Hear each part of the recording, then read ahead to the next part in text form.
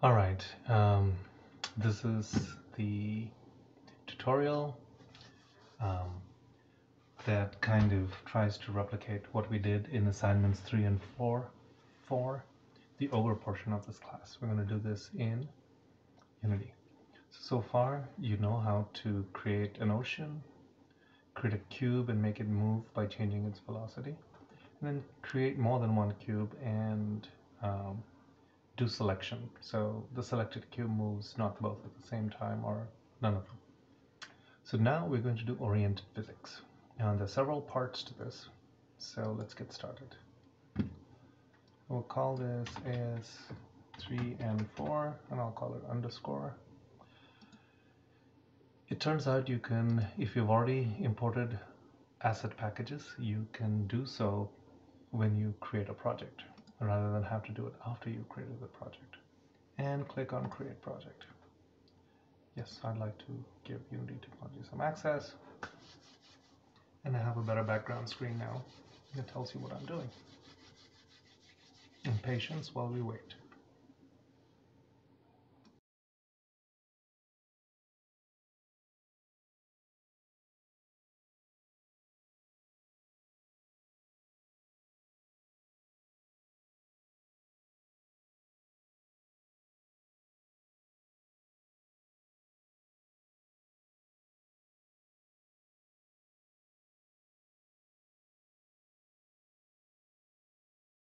While it's loading, what we can do while it's loading is actually to kind of go over the steps. We're going to reproduce the first step, which is making an ocean. It should be old hat to us now. Then we're going to import some ship assets. We have some beautiful ships that we'll be putting in to Unity, and you'll see how easy it is to do so, and how easy it is to position them and things like that. We're going to make a skeleton entity manager, because in Unity you can kind of access everything in the scene view and in the project view of the scene view. You don't really have to have a full-blown entity manager that helps you create entities and destroy them. We'll need them later, but for now let's just have a skeleton entity manager that holds a list of entities. We'll need a selection manager so that we can do tab selection, and then later on we'll also do mouse selection and group selection in there. We'll create something like entity 381 class that we created in Ogre to hold data about ships, about the entities, the movable entities that we have. And then we'll attach a 2D physics aspect that does the 2D physics stuff, and then we'll go on. All right. So let's move here, start, and as you can see, we already have standard assets imported. We'll go to the environment, and we want good looking water, so we'll go to the good looking water prefab and go from there.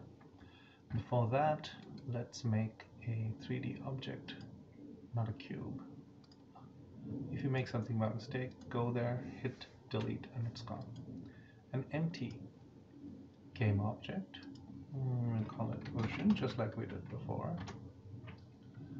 We should probably also create an empty game object to hold all our entities. Call it, as we did before,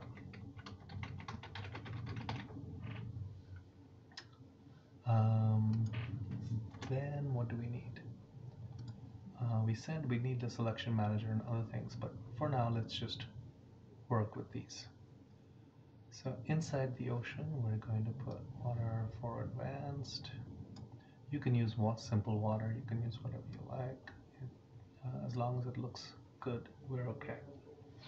And what we did was we scaled it, and I'm going to make large oceans. And okay, it's 10,000 by 1,000, which is weird. There we go. Okay, so now you can hit play just to see what it looks like. And we have oceans for as far as the eye can see.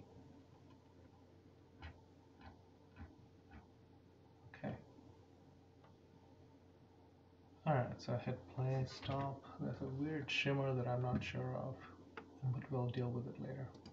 We'll just say low quality for now. Oh yeah, Gerstner. We have to do that. Okay. We have to deactivate Gerstner displays, otherwise you get this weird stuff. So here's the main camera. What is it looking at?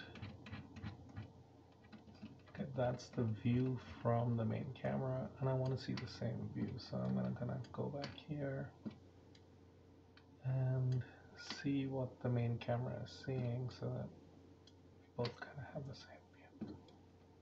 Right, so now the view from the camera is very similar to the view you see down here. And we'll move it up because we really don't want it to be so close. So we say -100, so it's kind of back. Well, maybe not 100, -50. Okay, and just to do some testing to see if we can see what we're supposed to see, and to test when we make entities that they're okay, I'm going to create a test game object, and inside it I'm going to create a nice little cube and see if I can see it. For some reason this wasn't reset, so let's, alright, there's the cube. Okay, there it is, half in, half out, perfect. We'll make it kind of big like we did the other one. Okay, we're inside the cube so we can't really see it. Now we're outside the cube and we can see it. Right, okay. So, and all we need to do to get rid of it is to do that. Let's go. All right. Can we see it here? No, we can't. So maybe we need to go closer. Where is it? Oh, there it is. Okay, so now it's in view. Okay. So we actually need it to be at 150 back. Oh no, what we need to do is also look down. So then, even if we are closer, we should be able to see it. Right, okay, all right. So now, when we put movable entities in, we should be able to see stuff. So where do we get movable entities from? Turns out, if we go here and get to canvas, right, we can log in and go to our class.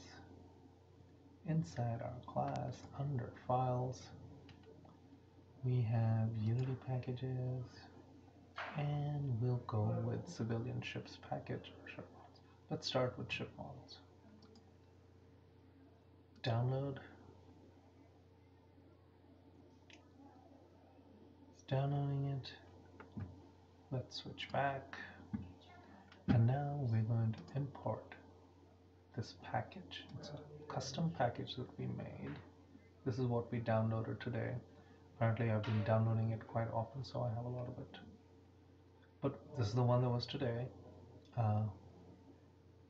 And I'm working at night. So select that, open it. It's got DDG51 and it's got a tugboat. All right, let's import it.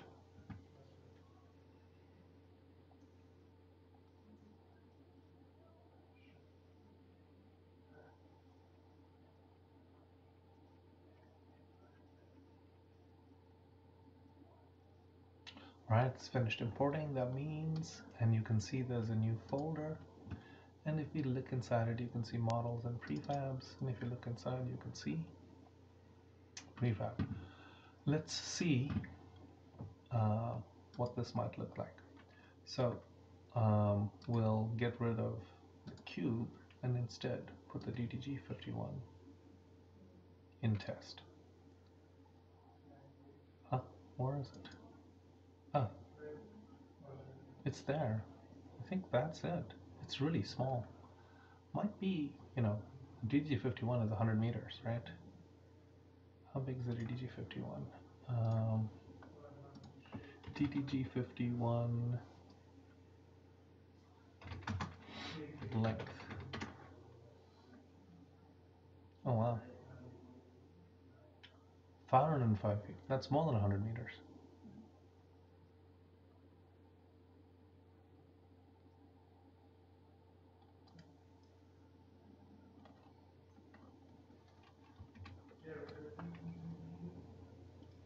Interesting. Maybe Wikipedia knows something. Let's check out Wikipedia. So 20 meters, 154 meters in length. All right. 20 meters in width. Okay, so what I need to do is make my cube, make it 154 meters in length, 20 meters in width.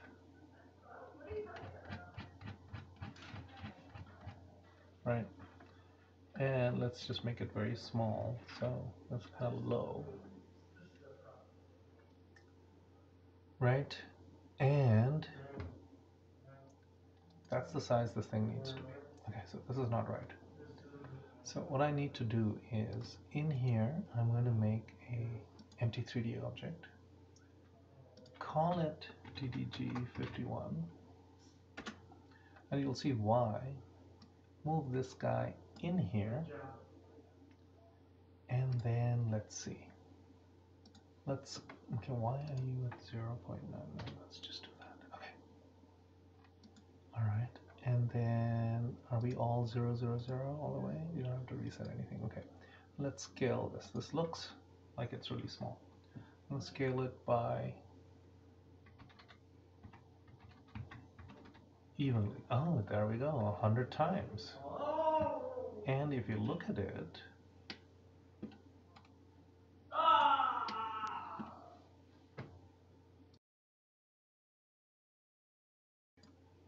it, you can see it fits that cube in length and width really well.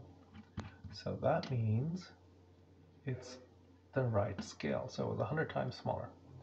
So we'll leave it here and go on from here. Okay. Now move entity. Get rid of the cube now. I don't need it there for testing. And we might have to do the same thing with the tugboat. So let's get the tugboat in. Okay, how am I going to see this? Well, let's move this guy. Let's move it. Okay, move it to the side. Where is the tugboat? Okay, it's really small. Jeez.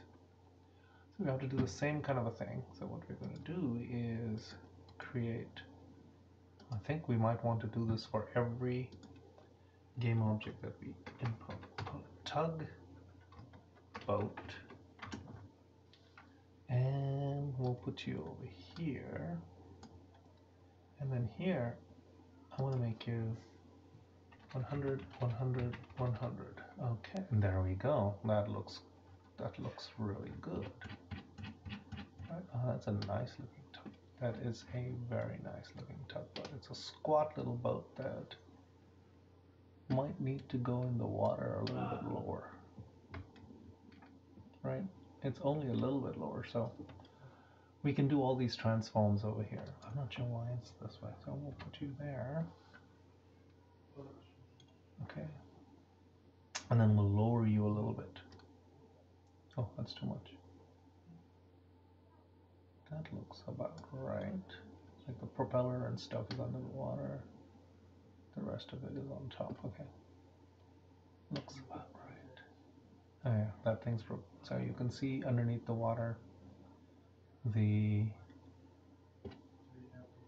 propellers of the DG51 and the part of the bow that bulges out to make it more aerodynamic, water dynamic.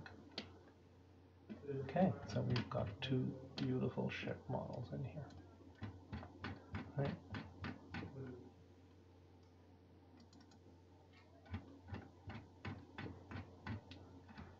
you can see the level of detail on this thing. So this is the nice property of the interactivity that you can do with Unity.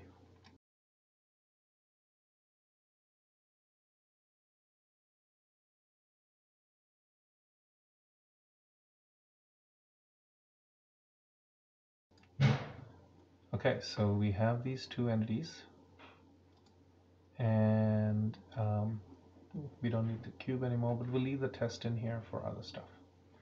Okay, so now what are we supposed to do?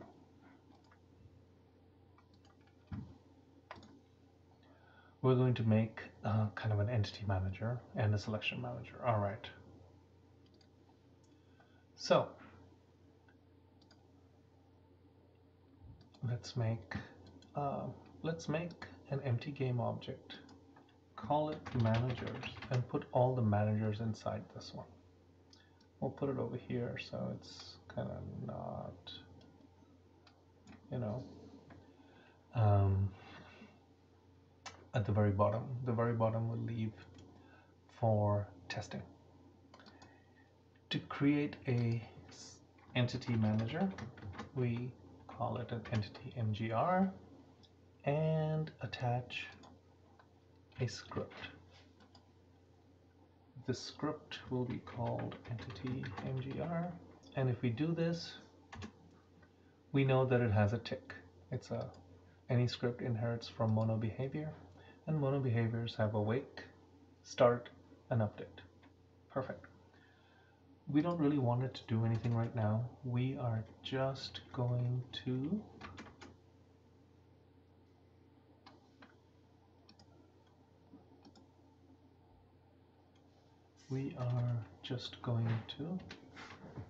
make public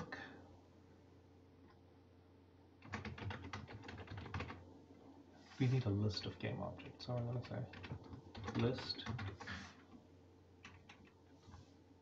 game object entities. Okay, and as soon as I did that, you saw that go from this darker gray to a light one, because list is defined in system.collections.generic. We make it a public list.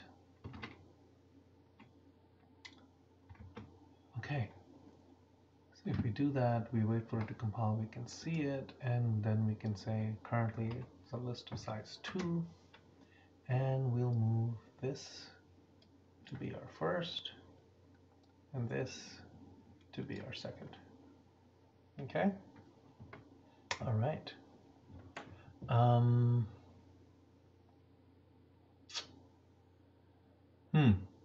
So now we need to do a selection manager so we can select between the two, and then we'll attach some physics to it to let it move. If we're going to do a selection manager, we need to create a selection manager.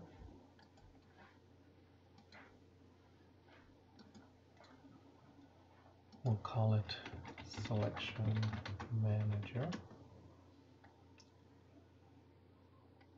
And you can see it's there. We'll add a script to it. And this is the selection manager script. Okay, and we'll edit it.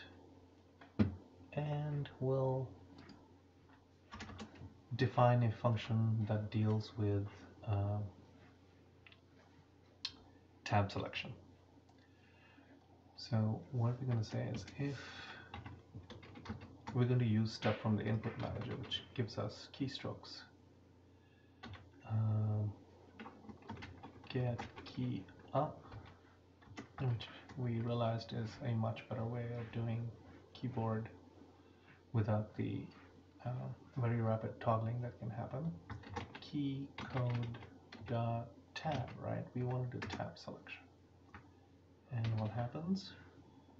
We call select next entity. And if we're going to implement select next entity, we'll make it a public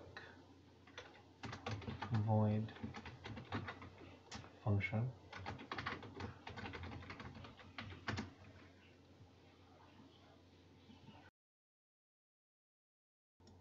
Okay, so what should we do when we select the next entity? Well, we have to do several things. We need to know what the current entity's index is. We need a number, so we're going to have a public int selected entity index, and we're going to need to know who is the currently selected entity, and we're going to say public game object and selected entity.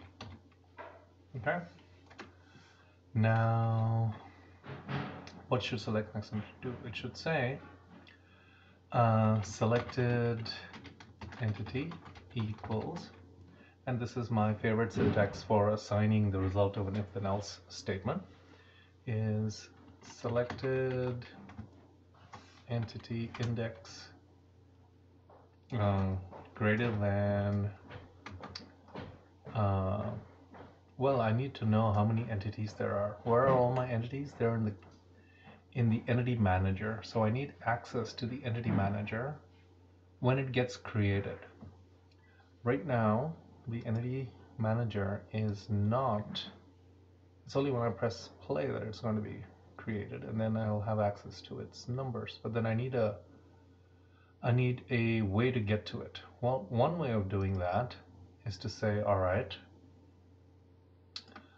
let's say I have public, I'm putting it over here just because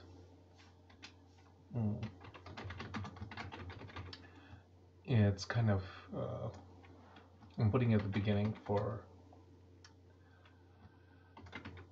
and let's say entity manager. I'm putting it at the beginning because it's a manager, and I think it's a bunch of things that should go at the very beginning. And I'm calling it entity manager, which might not be the best thing to do.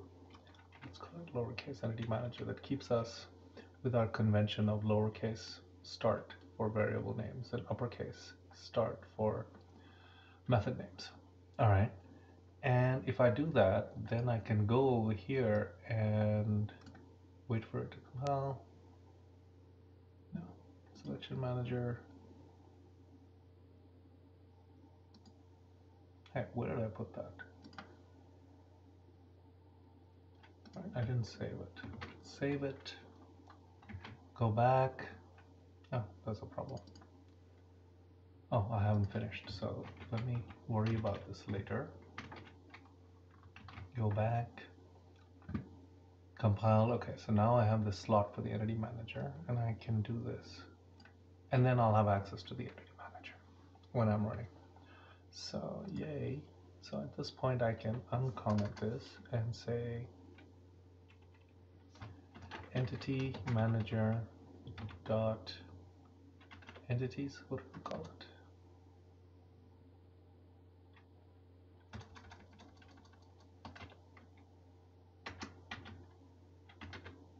Entities, there we go, right? But this is not the best way to do this. What you want global access. So what we'll do is this. We'll say, we'll do it a little bit different way. For all managers, in 381, in Ogre, when we created our engine, we accessed all the managers through the engine. In this case, Unity is the engine. So how do we access all the managers? Well, if we follow the convention that every manager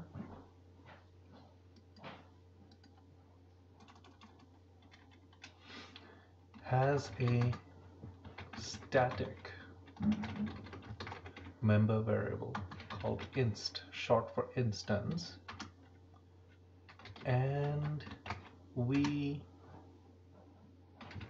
initialize in awake, which gets called before start. And one of the first things that's called when a mono behavior is created and starts running, if we do this, then because this thing is static, in selection manager,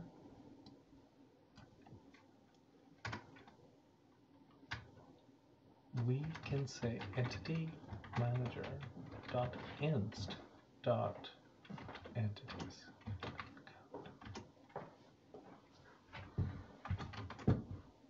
Return 0, otherwise return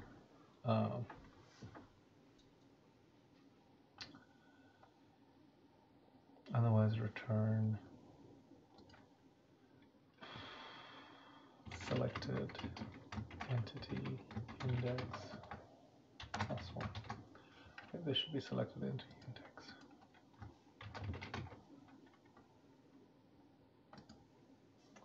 This is still wrong because if it gets to selected entity index, if selected entity index gets all the way up to count, that means it's past the end of the array.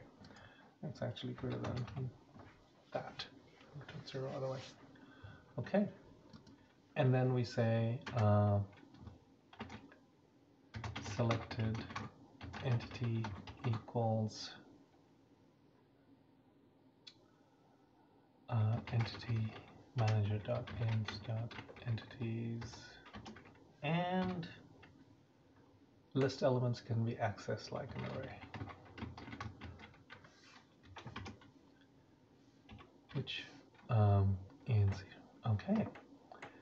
And then what do we do with the selected entity? We gotta put some indicator on it. Well, we have to tell the entity that it's been selected. I mean, in the previous tutorial, we set a variable called isSelected to true. We don't have that because our entities have nothing. Right now, our movable entities have nothing. I think we need to change this. So before we can implement anything more, we will need to start adding some data to entities. Hey, what happened? Is this a problem? No, it doesn't say there's a problem. All right. Why was it doing that? Compile. Okay, it's not there. Okay. All right. So what we will do is we'll add a component script, and we'll call it entity data. No, let's just call it entity 381. Right? Yeah, let's just call it entity 381 to make it clear that this is very much like what we used to have that we called entity 381. And let's edit it. And what do we need to put in here? Well, some of this data. Well, first, public boolean is selected equals false. We'll initialize it. We probably need to worry about velocity. Public vector 3 position, public vector 3 velocity. Don't we need to worry about speed? Public float speed, public float desired speed, public float heading, public float desired heading, public float acceleration, public float turn rate. What else do we need in here? I'm not sure. We'll add to it as we go.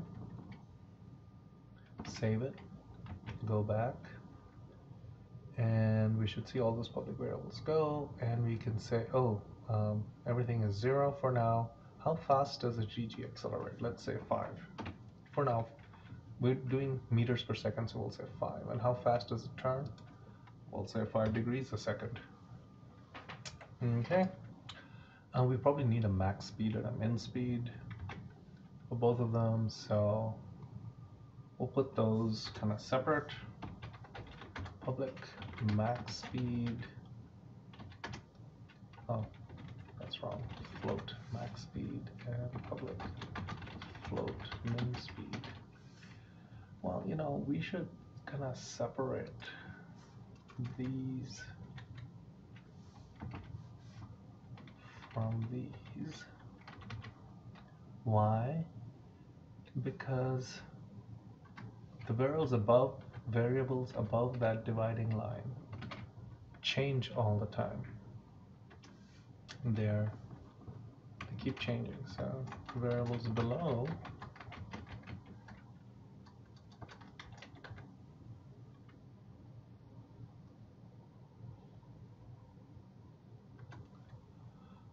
don't change.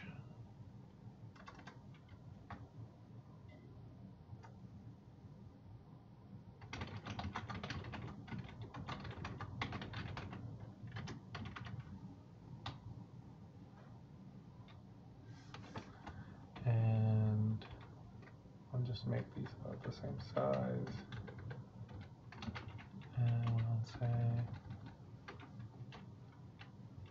And we'll say these are variables, values that change while running.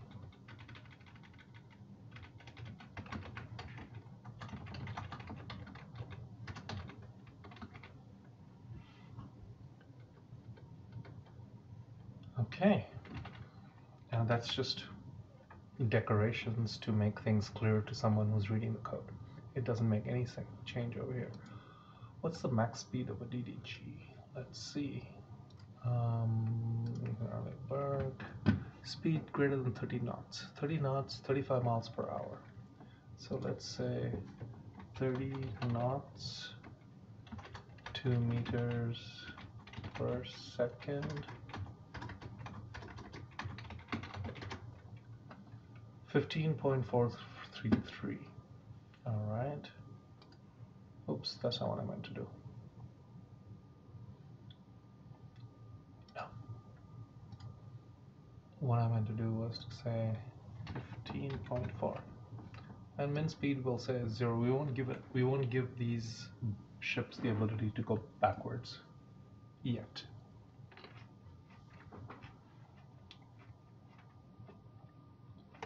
Yeah, any information on turn rate, I wonder?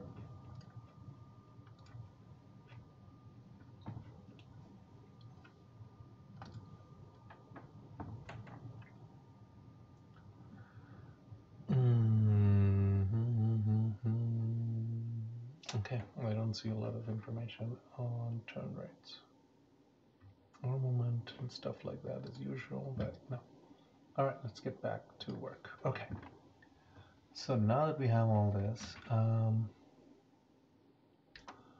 what's the smallest physics thing? Okay, let's do selection and see if this changes when we press tab.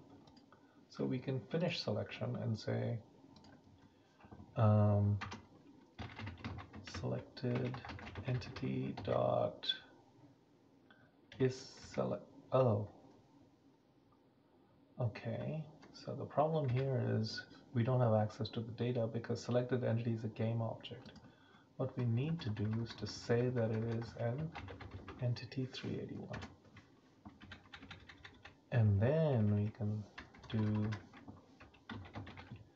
is selected equals true. We actually have to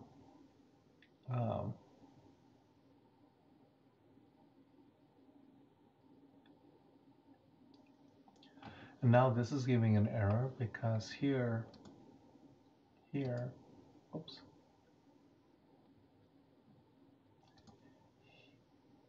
Here we said that it's a list of game objects. So just let's make it a list of the data component, the entity 381 component of game objects. Okay, right? go back. We have issues all over the place. So first, this won't work. Right, and this isn't even compiling. Where's the problem here? I haven't saved it, so this has got issues. So now let's see. Okay, so it's supposed to be an entity 381, but if we drag this over, because it contains an entity 381, it'll take that component and, oh, this one doesn't have anything yet, right? So we can't do that. So what do we need to do here? We go here, we add. Okay, there it is, entity 381, and we've got it. Max speed for a tug. What's max speed for a tug? Tug. But let's say harbor tug.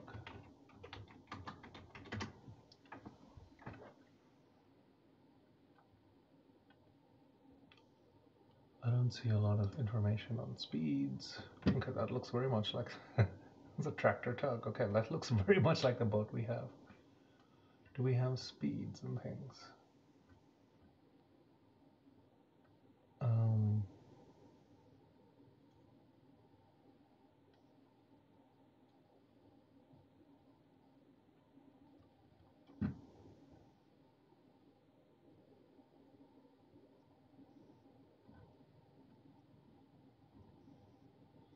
Okay, that's not what we are looking for. I'm going to find big boat, big engine, but it has to move a lot of stuff.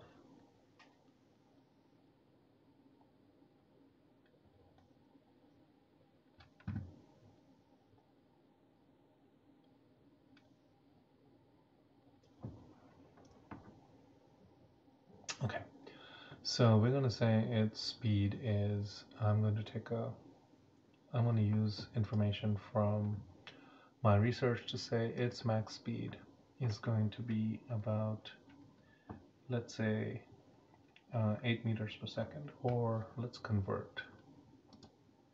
So if this thing is 30 knots, let's say this thing can go to max of 15 knots, and we'll have 7.7, let's say 8. Max speed is 8.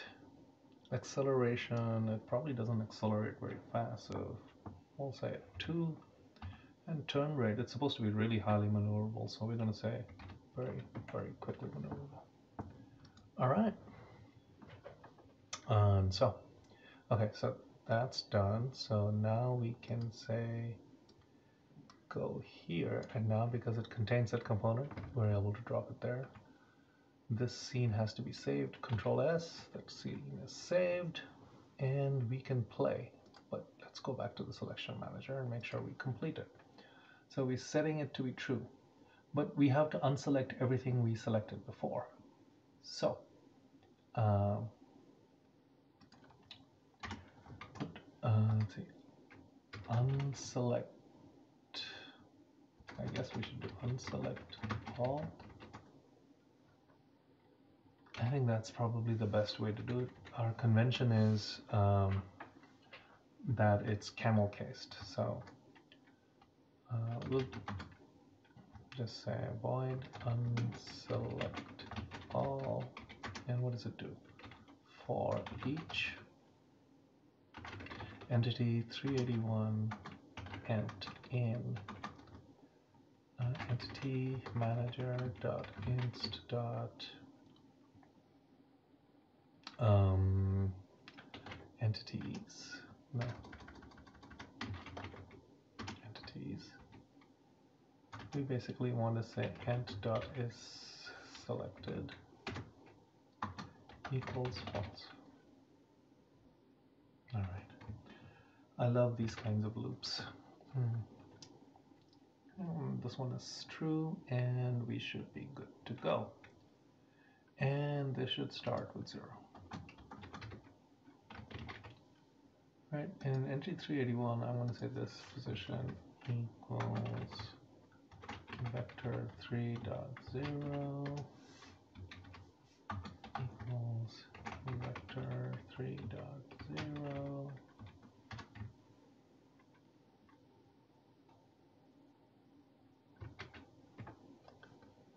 right, nothing is happening during update, nothing is happening during start. Okay, what do we want to test? Does selection work? How will we be able to test it? When we press play and press tab in the selection manager, it's going to get the key code and run this code, which means it will do this. Okay. So we'll start with nothing selected. No, right now it says entity index 0 is selected. So we should start out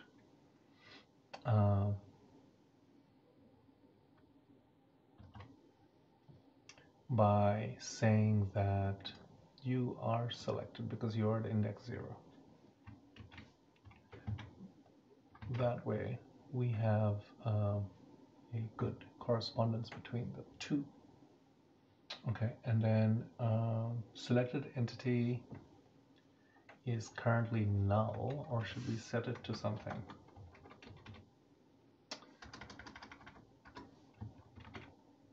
Okay, so if we say selected entity, where's the selection? There we go. There's nothing there, so we can say this is the currently selected entity at entity. If we set this up this way, we have to have our code assumes that we have at least one entity and that selection manager's selected entity index is 0 and that selected entity is at position 0 in the entity manager's list of entities. So several assumptions that have to be true for this code to work. But for now, I think these are reasonable assumptions to make, as long as we know that those are our assumptions and we can go with it. All right, so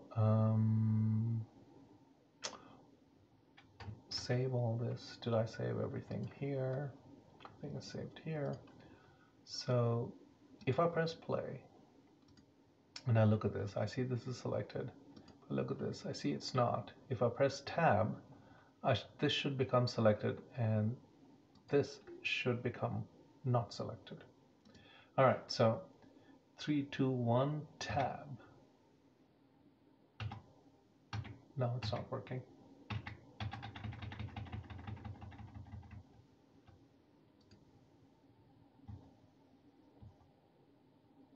Well, perhaps I should move my cursor here and then press tab. Okay, yeah, that's the problem.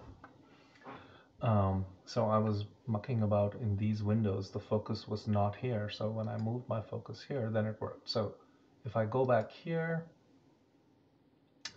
it's not selected. Now if I press tab again, this should be selected. So let me put my cursor here, press to bring the focus here, and then 3, 2, 1, tab.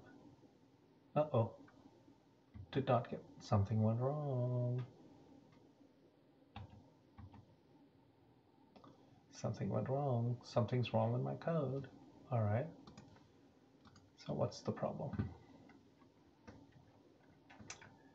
If it's greater than or equal to, then this will work, right? Because if you're already at the last index that's valid, which is entity this -1, then you need, when you try to increment this, return 0, because that's the next number. If you're not there, you should be returning +1. Okay, so let's go back. Compiled, clear. All right, and then play. And put the focus on tugboat, go back, left click, and then get ready to press tab. 3, 2, 1, tab. Okay. Then if I look at DDG51, it's been unselected. This one is selected, so that's good. And you can see that, you know, things are moving back and forth depending. Okay. So then go back to put the focus here. And now if I go here and press tab after putting the focus back in this window, I should get is selected true to pop up over here. So tab, all right, and this is unselected. So if I press tab, I keep selecting and unselecting the tugboat. Okay, this seems to work well. Okay, I just don't have a good indicator for who's been selected. I need to add a decoration. I guess I could put a cube under them like I did, or a cylinder under them like I did with the movable entities, but let's hold off for that for now. We'll put it in there later. Cool. All right. So yay, everything is working. Let's go on to the next step.